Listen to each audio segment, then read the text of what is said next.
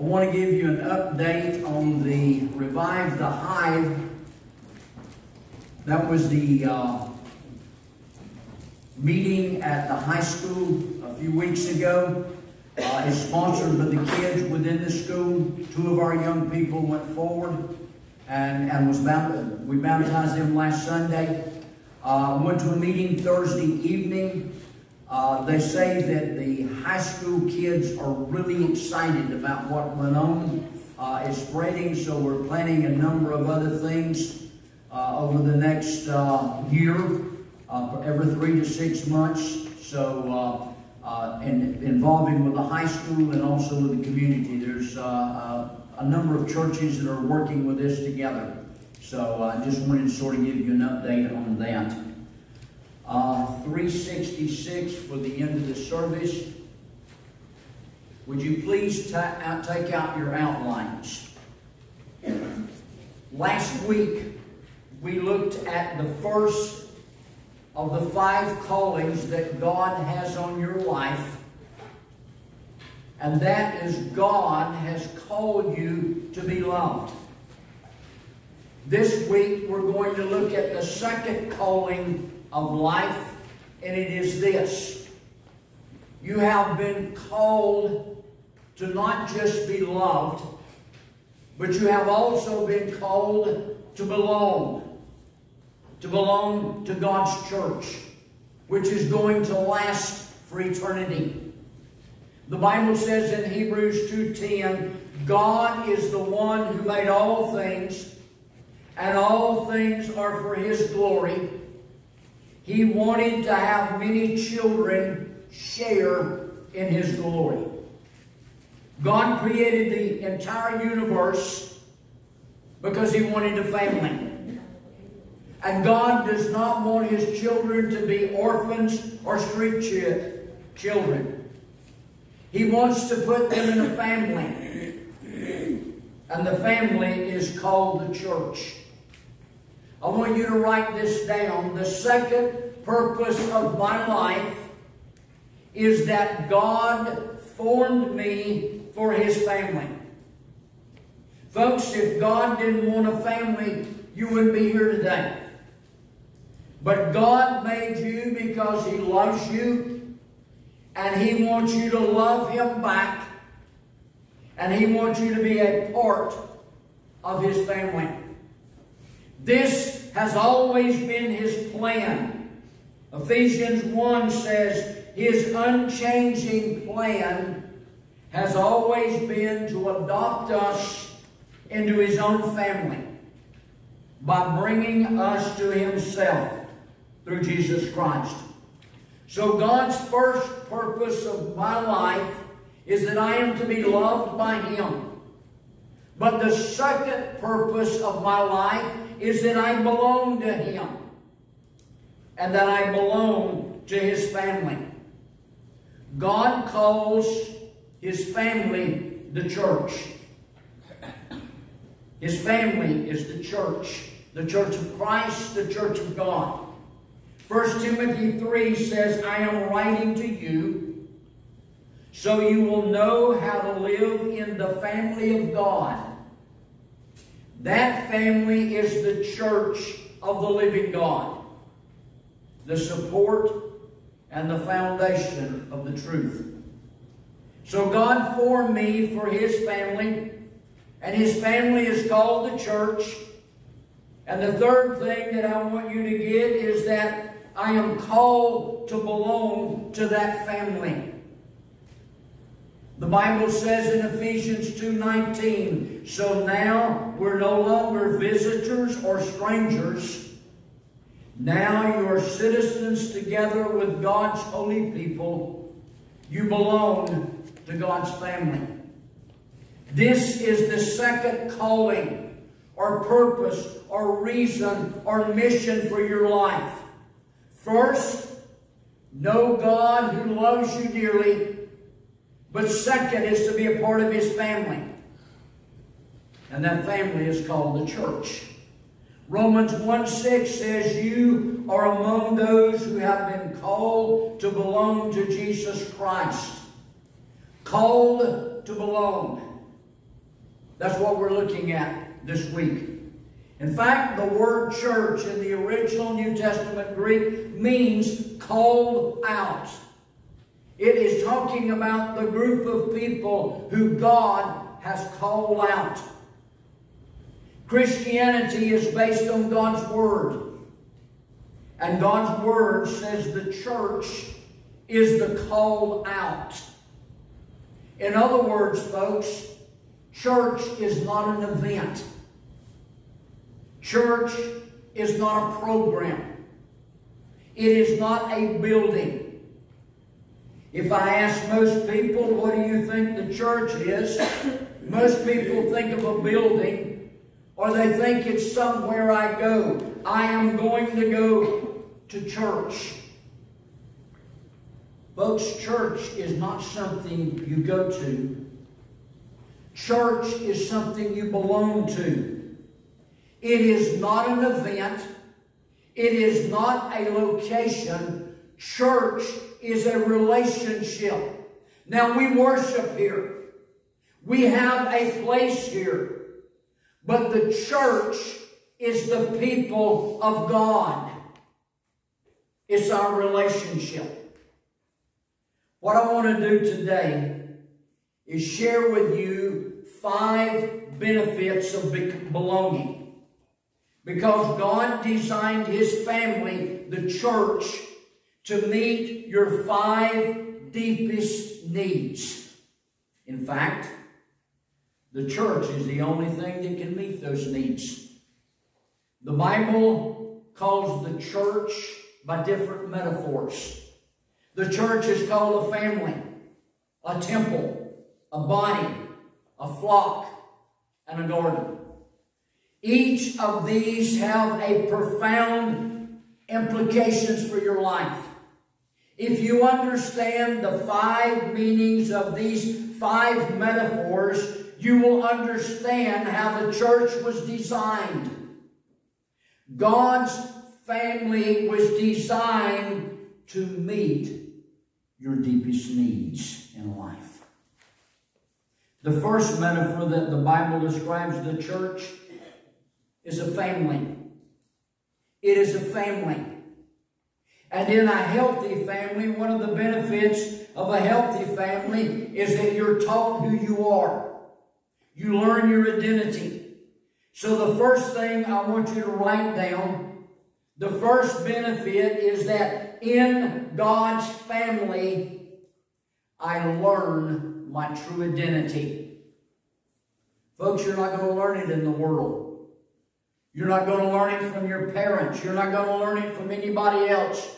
Your true identity is found in a relationship to God's family. Now, most everybody is concerned about identity.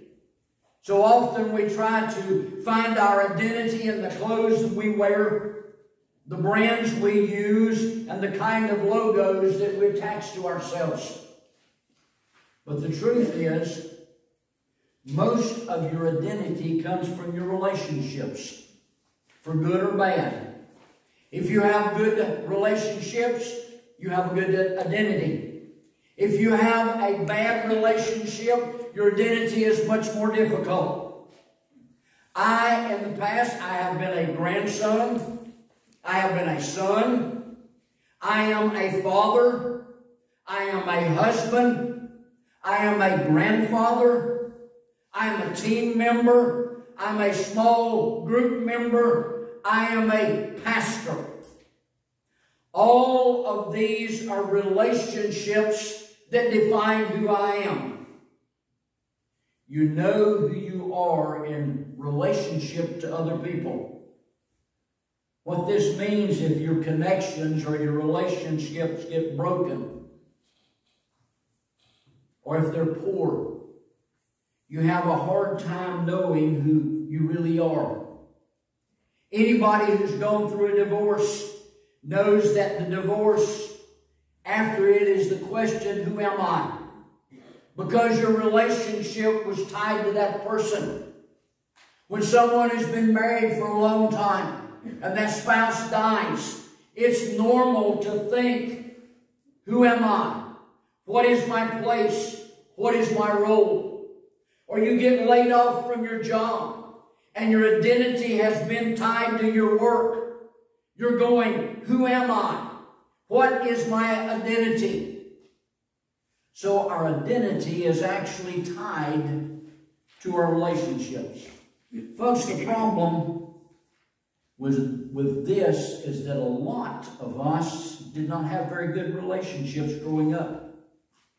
Some of you could probably say my family was dysfunctional, or my family was broken, or my family was really non-existent. So how do I know who I really am? Folks, here's the good news. Ephesians 2:19 says you are members of God's very own family. And you belong in God's household with every other Christian. It doesn't matter what other families you've had. Your most important family is God's family. Why? Folks, it's permanent. It's going to last forever. Actually, your physical family was a channel to get you into God's family. God used your parents, whether they were good or bad or indifferent or you never knew them. God used them to bring you into this world. But His real goal was not to keep you in that family, but to put you in His family. Folks, your spiritual family is actually more important than your physical family. As great as our physical families are, folks, no physical family lasts. People grow up. They move away. People get divorced. People die. No physical family lasts. We know that. But our spiritual family is going to go on forever and ever. In fact, the Bible says that God created this entire universe for His spiritual family, the church. When you get your identity from that, then you get a long-term identity. The problem is we go out trying to look for identity in things that aren't going to last. The world judges your identity on all the external stuff. The world says you're short, or you're tall, or you black hair, or red hair, or you're Asian, or you're Latin American, or this is your job, or you're an American. These are all interesting identities, but folks, none of them are going to last. Yes, I'm an American. I love America. But there's something more important than that. I am a member of the family of God. Folks, America is not going to last. No kingdom lasts 1,000 years or 2,000 or 10,000 years. Where's the Hittite Empire?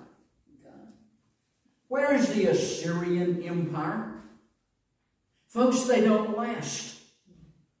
So if you want your identity to last, you put it in something that is never going to change. And the Bible says that God's family, the church, is going to go on for all eternity. Hebrews 2:11 says, Jesus and the people He makes holy all belong to the same family. This is why He, talking about Jesus, isn't ashamed to call you His brother and sisters. Did you realize that Jesus calls you His sister? Do you realize that Jesus calls you His brother? And He says He isn't ashamed to call you His brother or His sister. Have you ever had a brother or sister you were ashamed of? Now, don't answer that. But folks, Jesus is not ashamed to call you His brother or His sister because you're in the family. I mean, you may be a little weird, but you're in the family.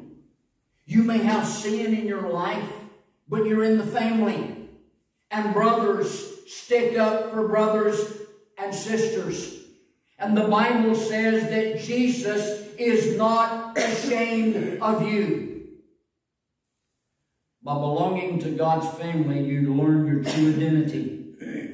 The identity that was hidden from the world, because the world does not want you to know why God made you. You know, a lot of families, to advertise their identity, have a symbol or have a family crest.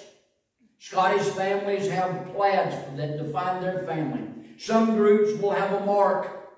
Gangs will have tattoos. And so when you have a certain tattoo, you know you're a part of the gang. Do you know what is the mark, the symbol of being in God's family? You know what it is? It's baptism. Being baptized is the public symbol that says, I'm not ashamed to be a part of the family.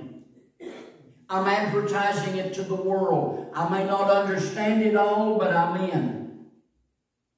If you haven't been baptized, you need to be. That's the symbol that says, I am in the family. In Acts 2, it says, those who believed what Peter had said were baptized and added to the church, about 3,000 that day. The first metaphor is I'm in a family, and my family helps me understand my true identity. There is a second metaphor that God uses to describe the church, and He says the church is like a temple. In other words, it's like a building that is erected for God's glory. It is a building where God's presence shows up, where God is loved, where God is honored and worshiped. The Bible says in 1 Corinthians 3, don't you realize that all of you together are the temple of God, and His Spirit lives in you? He's talking about the church. Have you ever been in a building when it was in the process of being built? And as you look around, you notice there are thousands of different pieces in that building. But the most important thing is the pieces have to fit. If you have a beam that is a half an inch short, it doesn't hold up the roof. If you have a pipe that's 2 inches long, it doesn't make a connection. And if you don't make the connection, then you don't have a building. See, a building cannot stand in its own power unless it is connected, unless the things fit together. Why did God choose a temple as one of the illustrations of what it's like to be in His family, the church? Because in a building, all of the connecting parts support each other. This is the second benefit that you get from being a part of the family of God. In God's temple, I'm supported by others.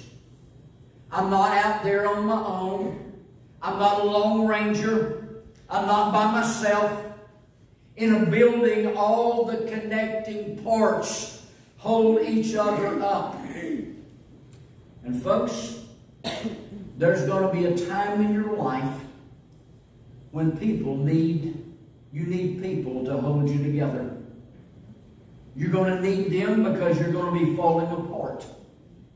And if you're not in the building, the temple of God, the family of God, the church of God, if you are not connecting, then nothing is going to hold you up.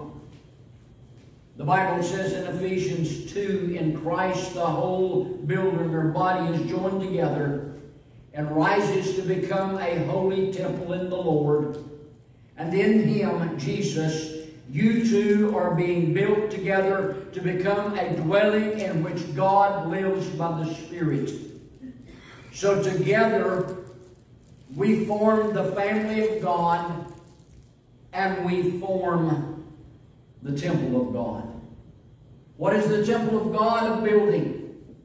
A disconnected frame has no support. It has no stability. You need this.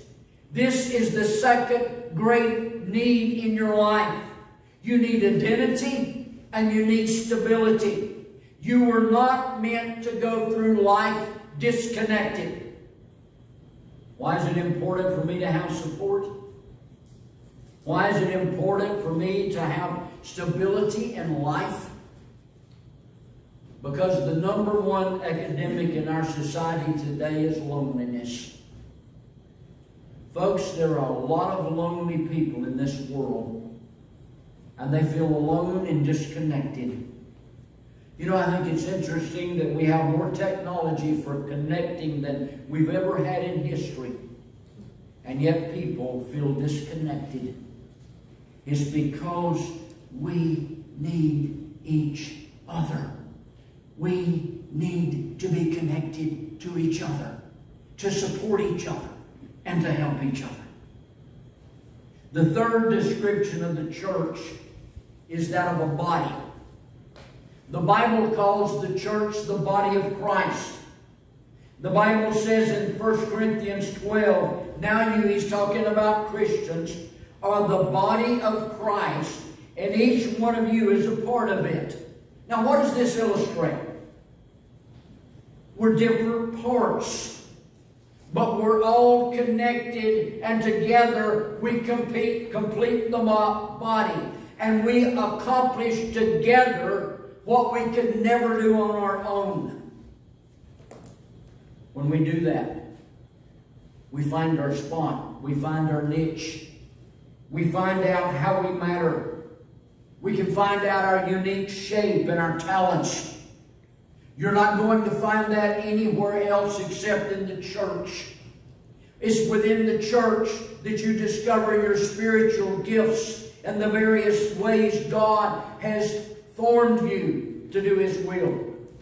So the third benefit of belonging to a church family is this.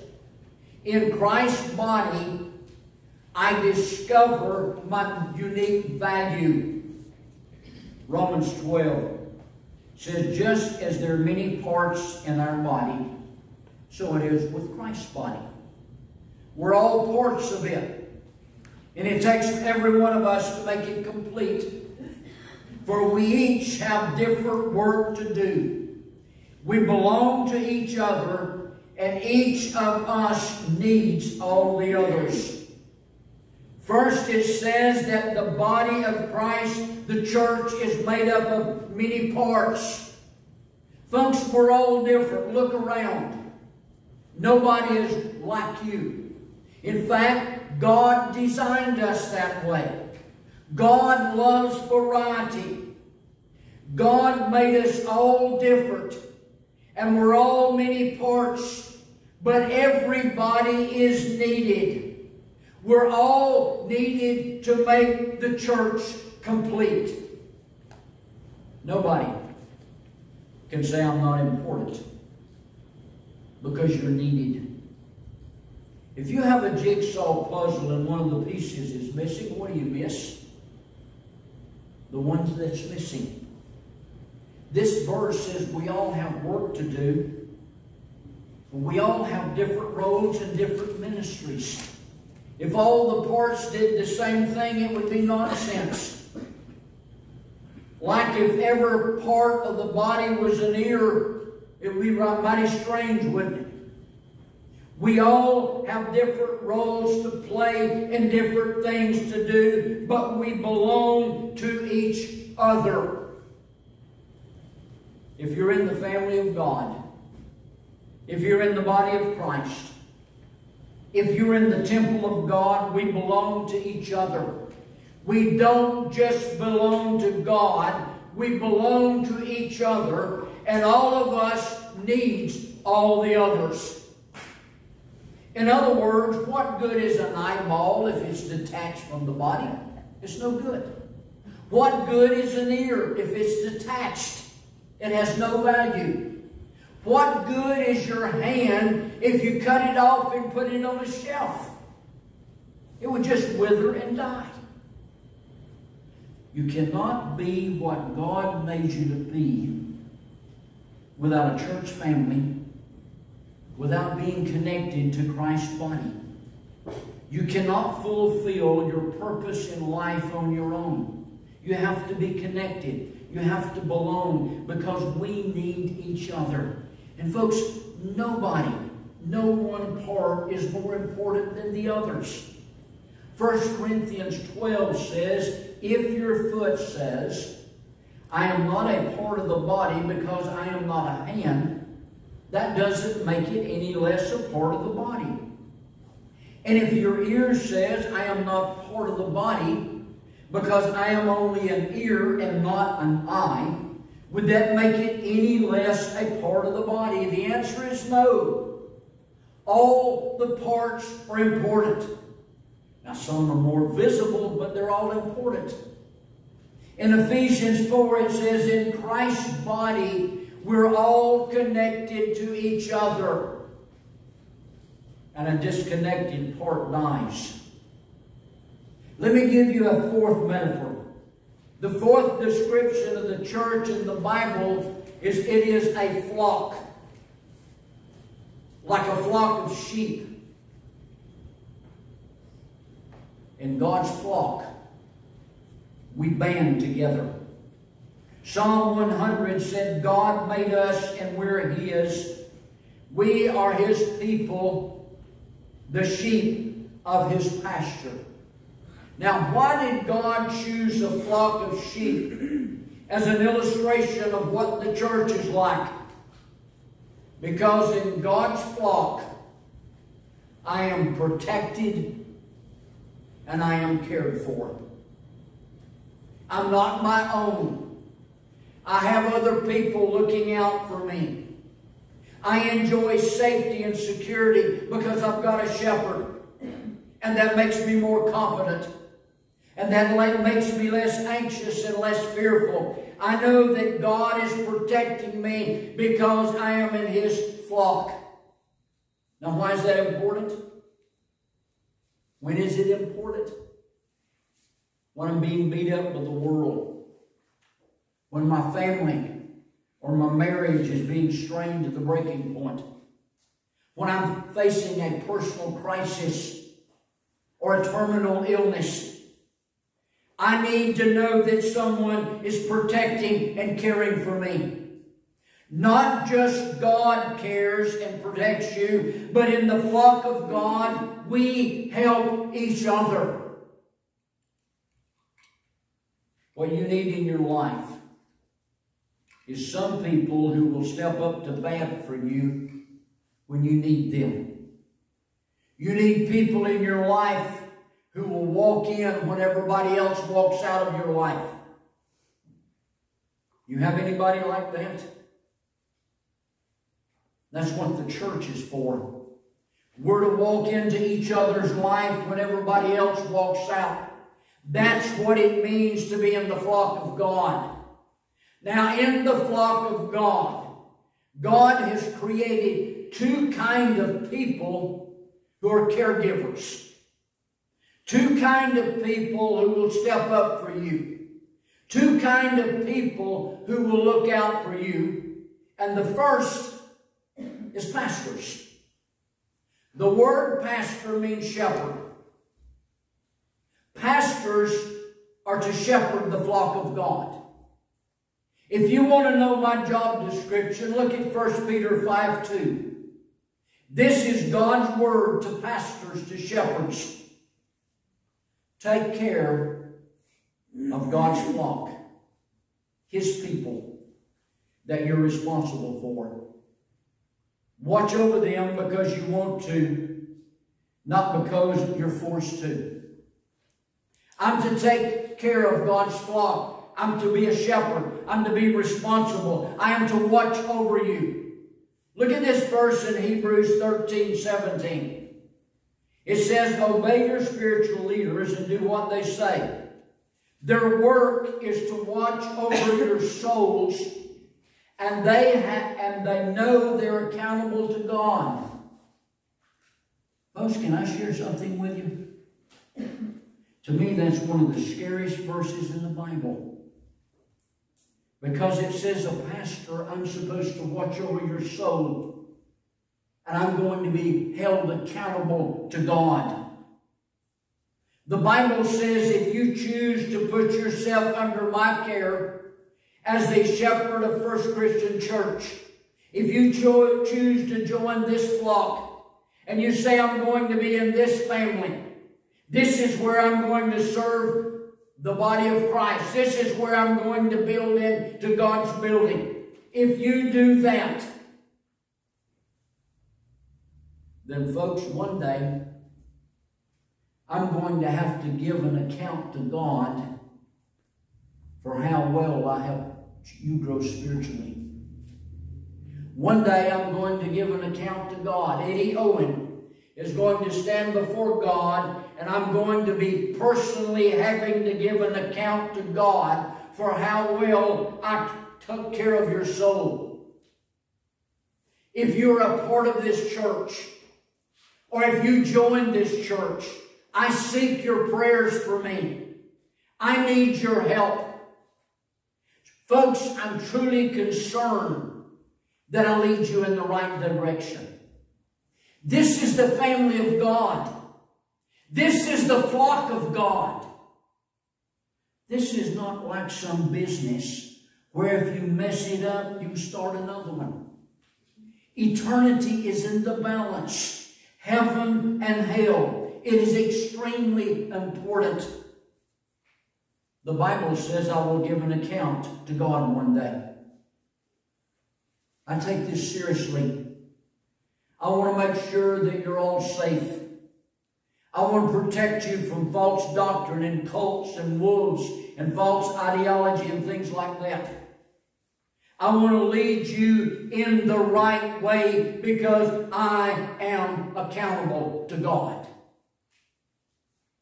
But not only do you have pastors to help in the flock of God, we have each other. 58 times in the Bible, the phrase one another is used.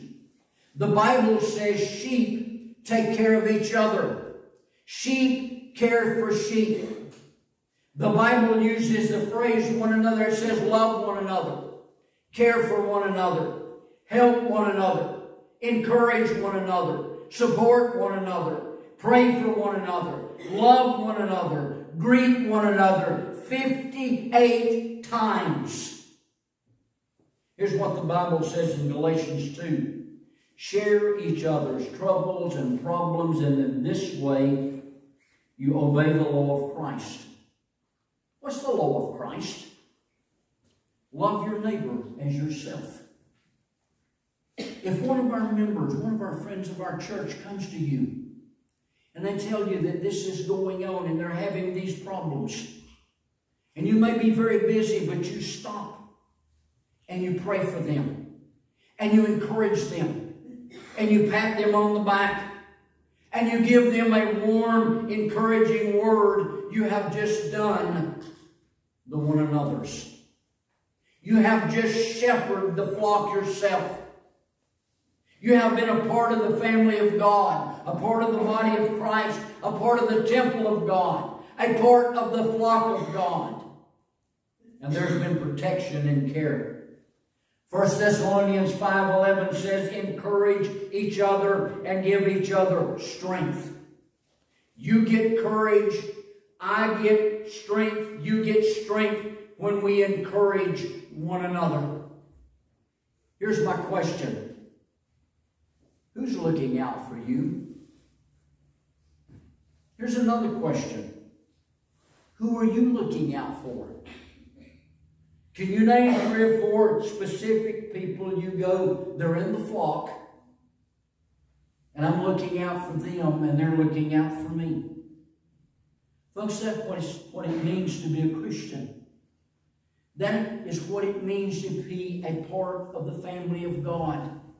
That's what it means that I'm not just called to be loved, I'm called by God to belong. And you know, here's the really good stuff to me. All the things that you're most embarrassed about, God says, I want to use that for good. The very things that you're ashamed of, you know, your habits, your hurts, your hang-ups, your sins, your mistakes. God said, in the family, I want you to use these to encourage others. Who better to encourage somebody who is on the verge of a divorce than somebody who's been on the verge of divorce? Who could better help somebody who is struggling with an addiction than somebody who has had an addiction? Who could better help somebody who has been molested than somebody who has been molested? Who could better help somebody who has gone through, say, a bankruptcy or has lost a child or anything? God says, I can use it all. Now, last of all, the church is called a garden, specifically a vineyard. This talks about that would produce fruit. The Bible says in 1 John, Jesus is talking, he says, I'm the true vine and my Father is the gardener and you're the branches. What's the lessons we get from this? They're talking about being fruitful. Your life needs to be productive. You need to make a difference with your life. This is the fifth thing that we learn, that in God's garden, my life becomes productive. It becomes fruitful. I do something with my life. Now I'm connected to the vine, and there's life-giving life flowing through the vine and the branches, and I am able to bear fruit. In fact, Jesus said a branch cannot bear fruit if it is severed from the vine. And you cannot be fruitful apart from me, Jesus says. I am the vine and you're the branches. Those who remain in me and I in them will produce much fruit. But apart from me, you can do nothing. The point is, a disconnected branch cannot bear fruit. And God has all kinds of fruit that He wants to bear in your life. But none of that fruit will happen unless you're connected to the church, unless you're connected to the vine. You have 5 basic needs in life. You have the need to know your identity. Who am I? You have a need to develop stability so you don't get blown away by life. You need to increase your capacity. You need to have a security in your life, and you need a productivity. All 5 of these things are found in the church. In God's family, I learn my identity. In Christ's body, I discover my unique value. In God's temple, I learn how to support others and be supported. In God's flock, I come together for protection and care. And in the garden, I'm fruitful. I'm productive. Let me say it another way. In this life, if you really live the life that God made you to live, you need power to live on, you need people to live with, and you need principles to live by. You need a plan to live out, and you need a purpose to live for. Where are you going to get that outside of the church? Nowhere. My question is, why should you remain disconnected? Folks, the Church of Jesus Christ is the hope of the world. I love America, but America is not the hope of the world. Politics is not the hope of the world. Economics is not the hope of the world. Education is not the hope of the world. If any of those things would have worked, we'd have already turned everything around. The hope of the world is the spread of the good news of Jesus Christ so that lives can be changed, and hearts can be changed, and families and marriage can be saved. The only thing that is going to last is the church. I want to close with one verse. Glory belongs to God in the church and in Christ Jesus for all time and eternity. Notice two things bring glory to God.